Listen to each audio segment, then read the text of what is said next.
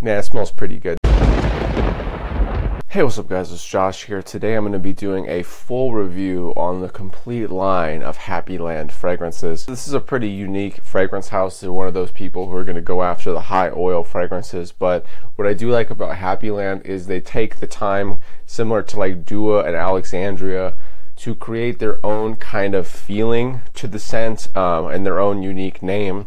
There are a few times where they're trying to kind of copy or borrow things from other scents, but most of the time they're their own unique creation. Super high quality oils and longevity and projection. 3 really good ones that I like from Happyland, and then 2 ones that I also think are worth recommending depending on who you are. So I'm going to start off with the ones that weren't my favorite, although I do pretty much like them all. If you watched my first video, I really liked Happyland fragrances. The first batch I got, and I actually like some of the newer ones much better. Barbershop, the original. Now this one, almost like the solid version of Barbershop, maybe a little bit more. Super strong. When I first got it, the bottle, I think it smelled more like a doctor's office than a barbershop. It definitely smelled that doctor's office style vibe. I really do like this fragrance. This is one of EJ's first ones. I smell 7.5. Likability, about a 5 on this one, and that's probably the lowest one, just because I had one of my reviewers go buy it and they really were turned off by it. And it does have a unique take on a barbershop. It smells like 3 or 4 ingredients maxed out. I think it might smell differently in different weather and things like that, but Happyland Barbershop still really solid. If you're a barbershop collector, definitely check this one out because it is unique. Projection, I'd give a 9.5, obviously super strong. Home for the holidays. I really like the idea of this one. You could see the guy in his little his Santa hat. I do like it also because I forget which country it is, but Om means man. So when you see all these pour hommes, they're all over Sephora, they're all over Ulta. It basically means for men. So he's kind of like taking an American joke of it by making it home, like our home for the holidays, but it's spelled like Om for man because it is a manly scent. I just kind of like the little bits of that. Man, it smells pretty good. This is a really good scent, guys. But it just, for some reason, it had the way that this all had the feeling of this scent, it kind of feels one-dimensional. It's good, it's holiday-like, it almost smells like some coffee and like some nutty coffee, just very holiday-esque, but for some reason it almost has like one layer to it, instead of like, oh, I smell like the nuttiness or like this or like that. It's all in like one package. It almost smells like warm. But it's a good scent, it's solid, and I really liked it when I first smelled it. It might have been one of my best, but I actually prefer Cure Cafe a little bit more. That's coming up later on this list. It's totally its own scent versus Cure Cafe as well, but in Cure Cafe I just liked a few things a little bit more. But anyways, that's Home for the Holidays. I love the bottle and the idea behind all of it. A 7.5 for the smell, a 7 for the likability, and an 8.5 overall for the longevity. Home for the Holidays, very good. Okay, so I guess the only bottle that I didn't line up here is Happyland Signature, and I'm recording, so I don't want to make this video super long. Maybe I'll try to put the bottle on screen. Happyland Signature was one of my favorites from the original line. It's very gourmandy. I remember it being like apple pie, blueberries, just generally a gourmand. Online, and I think they mentioned honey in there. Maybe there's a little bit of honey sweetness. I definitely see more of the apple pie and blueberry gourmand style vibe. They list like tobacco and stuff on there. I don't really get much tobacco almost at all. It's just not like a bad thing of it. I just personally, I don't get any tobacco. I find it more gourmand and fruity, and I guess both unisex could wear it. It is very good. One of my favorites. If I had to give Happyland Signature a rating, I would give it an 8 for the smell, 7 for the likability, and I'd give it a 9 for the performance. Happyland Signature, super solid. One of my favorites from the initial batch, but I think I like one of the newer ones better. 7. Now this is another one where I just love the marketing about this and the look of this one. It reminds me of the movie 7. Just the way that they write it, and then the 7 in the middle, and then it's also very dark because 7 was a very dark movie. But I really like the idea and everything behind it. I sprayed this for a full day once.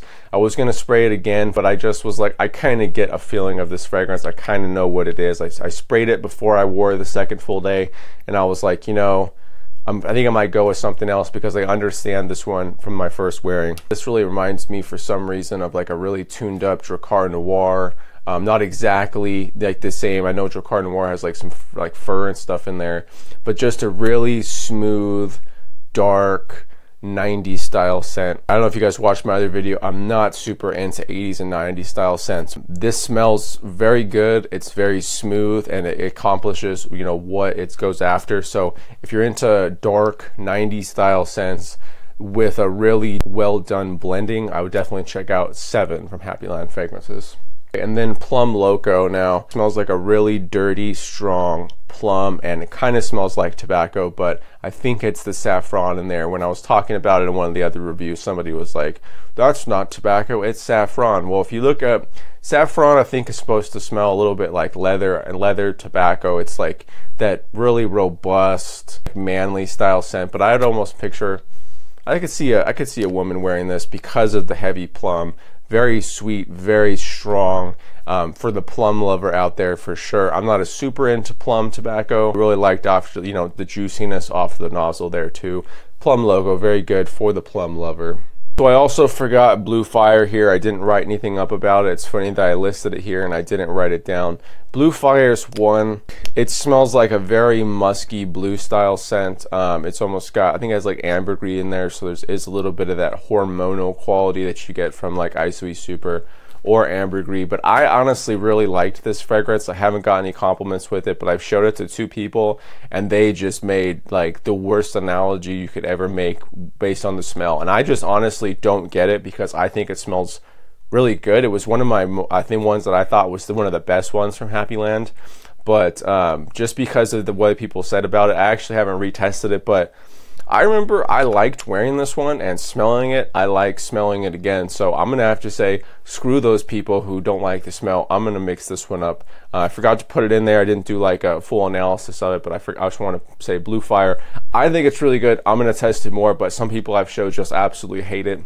Just want to let you guys know. All right, now we're getting into the 2 ones that I definitely recommend, and for the right person, I think these are absolutely great. Green Irish Tobacco. Now, if you guys know any sort of niche fragrances, you should know already what he's trying to do with this one. It is a mix of Green Irish Tweed from Creed and then niche style tobacco notes. Now I looked online and I think he said it's supposed to smell like Green Irish Tweed and Tobacco Vanille, which is interesting because they're both Tom Fords, but I just thought it was a general tobacco style smell. Every time I smell it, I would say it's mostly Green Irish Tweed, and there's maybe 20% of that tobacco smell, you know, deep in the background. There's like a tobacco style, like sweet moistness that kind of comes out in this one. You definitely do smell it, but I think it smells overall like Green Irish Tweed. And Green Irish Tweed, in my opinion, is kind of like a 3-dimensional green style scent. And I feel like what is recreated from Green Irish Tweed, it's a little bit 1-dimensional because it needs to mix with the tobacco. Green Irish Tweed isn't one that, it's one that I always will respect and I always could wear, but it's not one of my top ones ever for me personally. I know it is for some other people. So it is pretty much as good as you could make Green Irish Tweed and Tobacco. I'd recommend it. Yeah, that one's great, Green Irish Tobacco. Another one that I really liked, and I only would put this one in the recommended because to me it's the closest to a direct copy, and that is the Cravat Noir, which is a YSL tuxedo clone. I've actually had a lot of different tuxedo clones from a lot of different companies, and they all really smell spot on. They all smell good. It's kind of like a tune-up of a lemon style fragrance. It's very classy. Because it has that lemon freshness, you feel like you could wear it in the day and stuff, but it does smell like more like a nighttime scent. That noir means night too, so signifying that. It smells like tuxedo. For us, 8 for the smell, 8 for longevity, 8 for projection. Maybe it's an 8.5. I'd have to retest it, but very good. Cravat Noir tuxedo clone. Happyland Fragrances, Cure Cafe. Now this one, I made a whole video about it, but it's essentially Tuscan leather mixed with a strong coffee note. Now the coffee note in here has got to be the most authentic, dark smelling coffee that I've ever smelled. It smells so good. It's definitely for the coffee lover. If you love coffee, you love Tuscan leather, you'll love this fragrance. If you haven't smelled those two, you really have no idea what's going to come at you, but it's a very leathery, coffee style fragrance. It balances back between each one because the coffee is so prominent and so strong, but then you do smell the leather. Great amalgamation. And like I said, I kind of like the fresh coffee smell. It's a nice way to, something nice to smell in the morning, and this one definitely pulls it off. One of my absolute favorites, Cure Cafe. See the rating I gave it here. Smell, an 8.5. I gave the likability a 7.5 because I really do like it, but I don't think every single person I show is gonna love it. And then the performance, I also give a 9 because all of Happyland's are super strong. Cure Cafe, super good, one of my favorites.